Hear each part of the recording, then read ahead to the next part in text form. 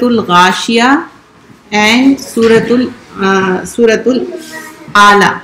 Suratul Ghashiyah, Hal Ataka Hadithul Ghashiyah, and they reach you the report of overwhelming. So this two surah, it was like, at the time of the Eid prayer, Rasulullah Sallallahu Alaihi Wasallam used to recite these two surahs.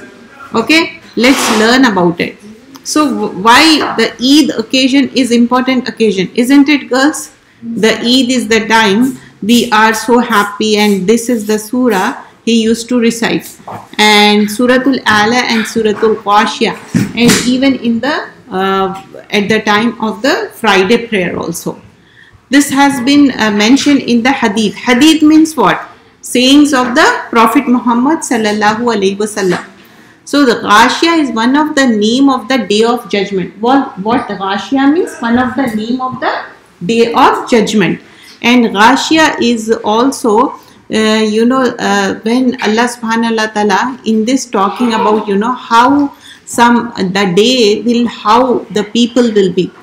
Okay, we're going to learn the things, what things going to happen at the time of the Day of Judgment. Day of Judgment is not an easy thing though. It's going to be very horrifying, and it will be very scary. So that's it is scary, sweetheart. It is scary. So Suratul Ghashiyah, Hal Ataka Hadithul Ghashiyah, has they reached you the report of overwhelming event? The overwhelming event that no one can escape. What is that event? What is the day? What will happen?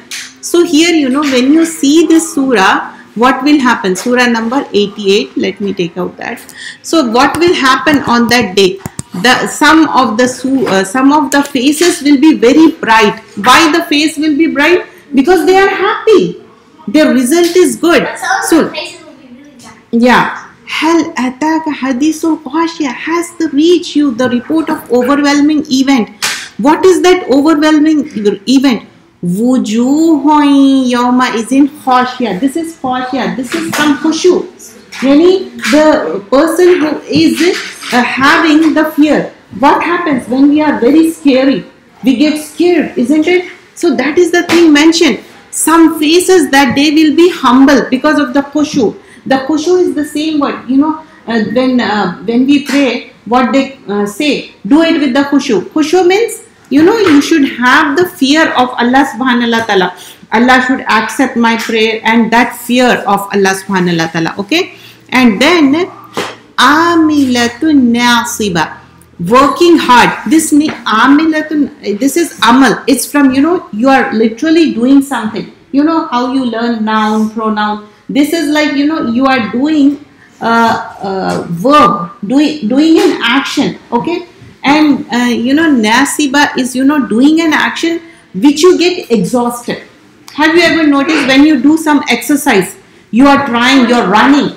Okay, after that running, how you get exhausted? That's how. Amilatun nasiba means they are trying hard to do good. Okay, and tasla narun hamia, and tasla, they will burn. It's from sala, swad lamya. Yani something gets burning, especially at the summertime when something is getting, roasted, barbecue. Do you see that fire? That's how it is burning.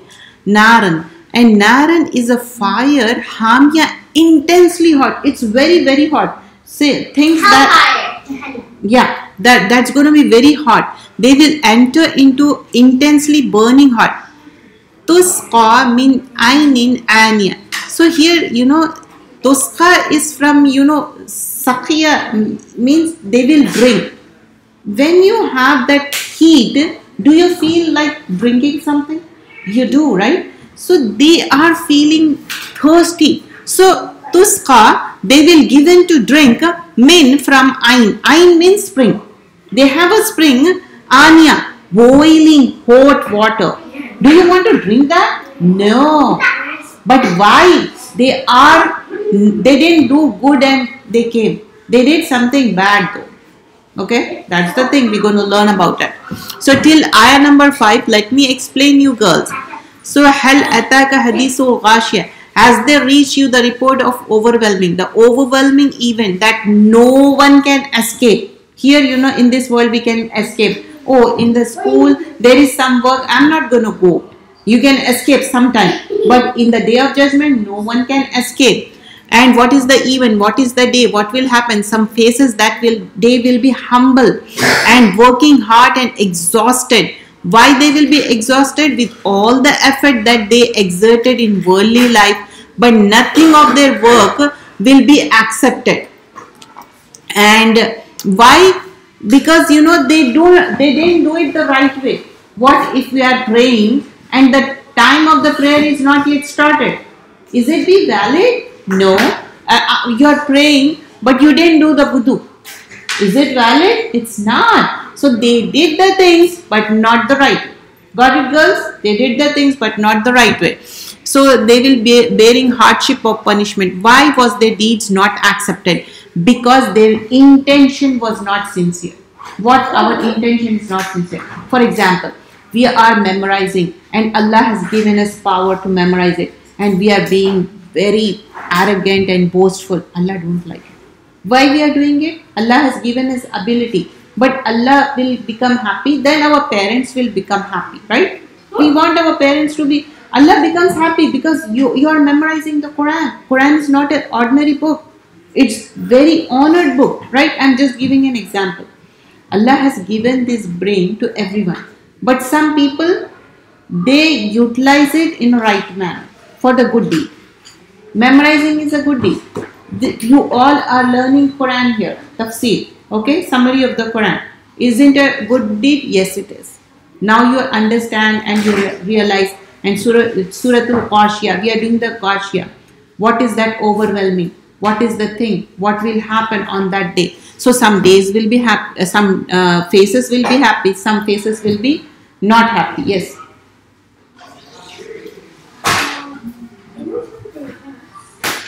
Okay. Like there's going to be this big kind of creature. Big creature? Yeah, and it's going to ride a horse, and it's going to make it rain, and the people will have a leaky man and fall on. Mm-hmm. And then Prophet Isa will come back. Yes. Yeah. Was it Dajjal?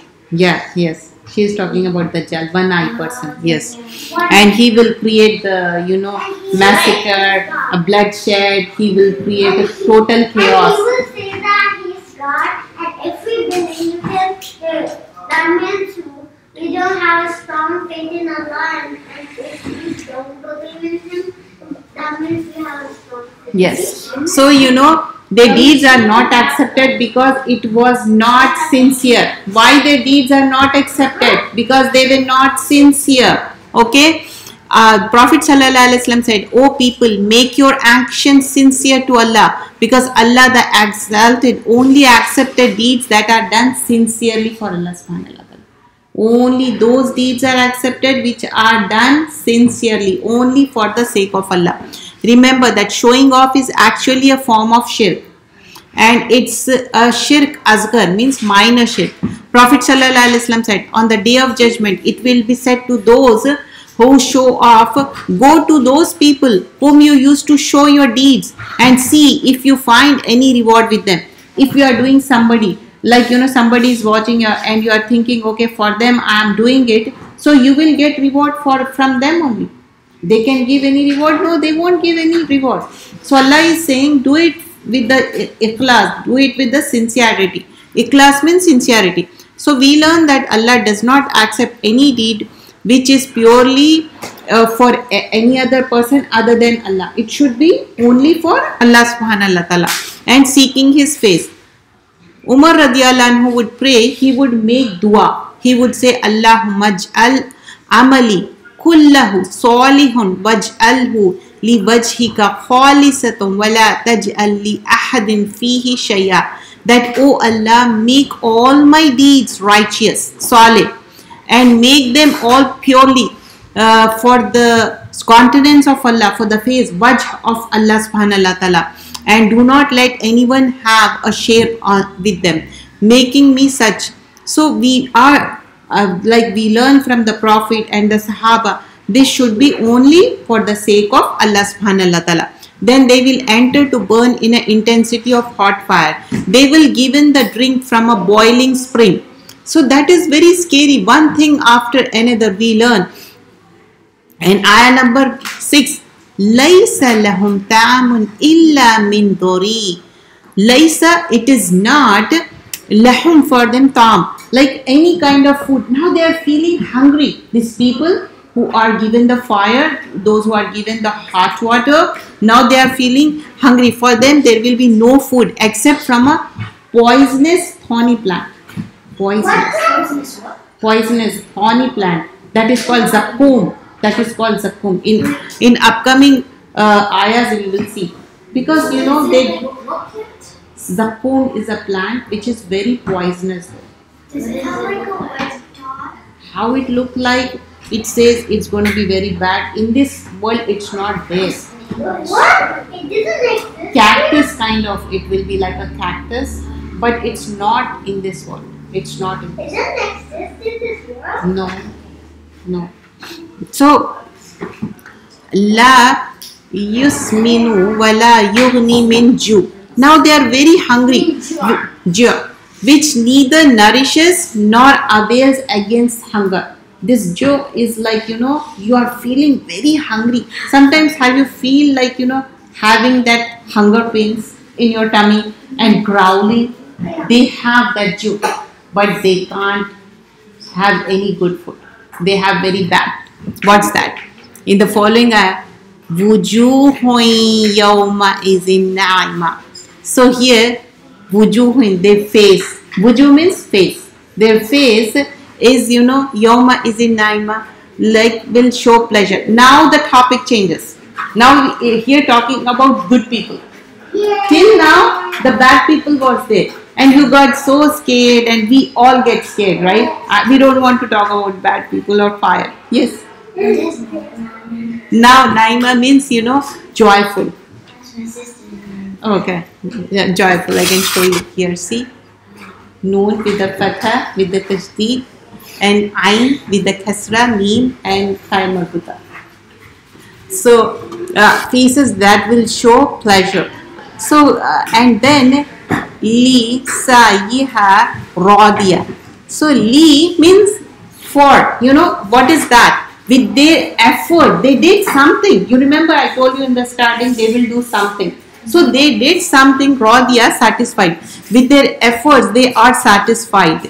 Fi jannatin aliya. And fi, so jannatin aliya, jannah means garden. Here garden, but it is all, it means heaven. Okay. So an elevated garden means it is talking about, yes. Okay. And la tasma'u fiha laghiya. Have you ever noticed, if you go some party, if they are talking very bad or mean, do you want to stay that in that party? You don't. So here it's talking about wherein they will hear no unsuitable speech. Means nobody is bad or mean. They are having a good time. They are enjoying. Okay. And following ayah, fiha aynun jariya. On top of that, fiha, therein, ayn is a water spring. You love water spring, you know, we want to go there and we want to spend time. Especially, you know, when we go some outlet or mall, when they have water spring, water streams, we go and sit, and some people, they throw some coins. Yeah. What is it called again? It's called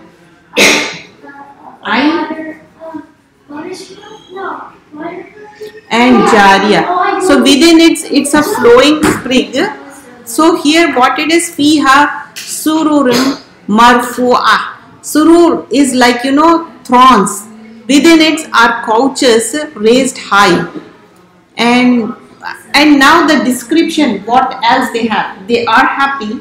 They are having nice couches. It's not like this. They will be having comfortable couches. Okay. And akwabum mawdu'a. And cups. Akwab is from kub. You know, they have nice cups. Very nice. Very beautiful though. And mawdu'a, and put in place. Means cups put in place. It's like organized in a nice manner. They don't have to look for it. We have to go and take it, right? No, they don't have to. They will be sitting and everything is arranged for them. And now, namariku masfufa. And you know the cushions, namariku masfufa, it will be arranged in a nice manner. Beautifully arranged. You might have rent some beddings, okay? In there, you might have seen everything is arranged and nicely. Does it remind that? So, but we can't imagine Jannah. Jannah is very beautiful, beyond our imagination. Very, very beautiful, very nice. And then following ayah, وَزَرَابِيُّ مَبْسُوسَةٌ.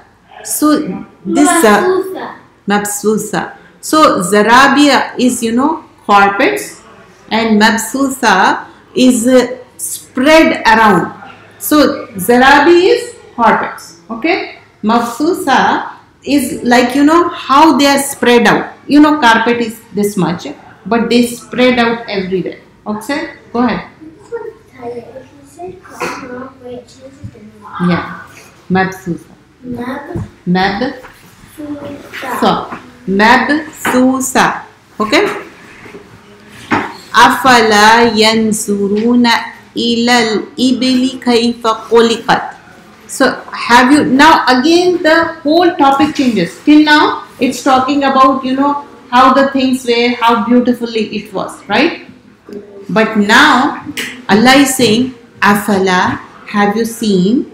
Yanzuru is from Nazara. Have you seen? Have you given a thought? Ila, towards. Ibli is like, you know, camel.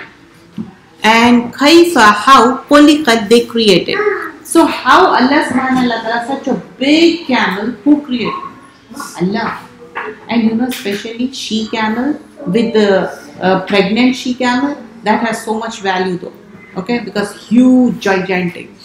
And then وَإِلَى السَّمَاءِ كَيْفَ رُفِعَتْ, and the sky, how it is raised. So sama is from sky. This is from sama, sky. Have you seen the sky? How it is كَيْفَ رُفِعَتْ. وَإِلَى الْجِبَالِ كَيْفَ نُصِبَتْ, and the mountains, how they are erected. وَإِلَى الْأَرْضِ كَيْفَ سُطِحَتْ, and the earth, how it spread out. فَذَكِّرْ إِنَّمَا أَنْتَ مُذَكِّرْ. So remind, O Muhammad sallallahu alaihi wasallam, you are only a reminder. لَسْتَ عَلَيْهِمْ مُسَيِّطِرْ. So you are not over them a controller. Okay? Who? Muhammad sallallahu alaihi wasallam.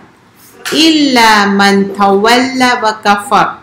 However, he who turns away disbelievers. فَيُعَذِّبُهُ اللَّهُ الْعَذَابَ أَكْبَرَ. Azab al-Akbar. So Allah will punish him with the greatest punishment. Inna ilayna iyabahum. And indeed to us there is a return. Summa inna alayna hisabahum. And then indeed upon us their account. So these, how many ayahs are there? Look at this, girls. These are 26 ayah. Okay, and how it stops, then indeed upon us is their account. Okay, I will give you time in the end. Right now just try to understand this. You know one part of it. You know the recitation. I will give you in the end. Okay, let me finish this. That's important. You already know the surah, memorization. That is the one part. The another part is what? You should understand what the surah says. We are trying to understand that. Okay? Let's see. So here ayah number 6 onwards, for them there will be no food except for the thorny or poisonous thing. And following ayah, which neither nourishes nor avails against hunger. And other faces that the day will show pleasure. Ayah number 8 onwards, the verse number 8, talking about whose have the pleasure, naima. They have the pleasure on the face. Why? Because lisayiha radiya. Because with their efforts they are satisfied. Why they are satisfied, girls? Because they did something for the pleasure of Allah subhanahu wa ta'ala. And what? because Allah subhanahu wa ta'ala will accept. Because Allah subhanahu wa ta'ala says in Suratul Insan ayah number 22, وَكَانَ سَيُّكُمْ مَشْكُورًا. Allah will appreciate their effort. If you do it for the sake of Allah, Allah will do mashkura. Allah will appreciate that because it was excellent inside and outside. Allah say, fi jannatin aliyah, they will be in an elevated garden. How beautiful it will be. Ayah number 11, where they will be hearing no unsuitable things. Sometimes, you go to some party, some people will talk very meanly, you don't enjoy anything. There will be no such thing, no mean thing, nothing is bad over there. Good talk, you'll enjoy good company, right? And when it is flowing spring, within its couches raised high, gathering, so people will come, they will meet together, they will socialize, nothing will be said by anyone that will ruin the fun. And the akwabun mawdu'a, and cups put in place, and cushions lined up, and the carpet spread out. And then do they not look at the camels, how they are created? Again, look at the signs, the camel, how they are created. And ayah number 18 and 19, at the sky, how it is raised high up, okay, skies, and the mountains, how they set up, how they are standing tall. And the ayah number 20 and 21, and at the earth, how it spread out. Earth is spread out massive, so massive. So remind you only, innama anta muzakkir. Your job is only to remind. To whom Allah is saying muzakkir? To Prophet Muhammad sallallahu alaihi wasallam. Allah is saying you just remind them. You can't force them. Can we force people? No. So Allah is saying same thing to Prophet Muhammad sallallahu alaihi wasallam. Don't force the people, okay? And you are not over them a controller. However, he who turns away and disbelieves, then Allah will punish him with the greatest punishment. Indeed, to us in their return. Summa inna alayna hisabuhum. So when the hisab will be there, when we are making dua, we should make dua to Allah subhanahu wa ta'ala. Allah, make my hisab account easy. Allahumma hasibni hisaban yasir. Okay, we should make that dua. Allahumma, oh Allah, hasibni, my account, hisaban, my account, yasir, easy. We want our account to be easy, isn't it? We don't want our account to be hard. Okay, I will give you chance. You will recite 10 ayahs. Then where you stop, you will continue. Okay? You're okay, Amal? No. I want to say a random verse from it and I'll try to say it. No. Recite it right from the beginning. Suratul Ghashiyah. And stop.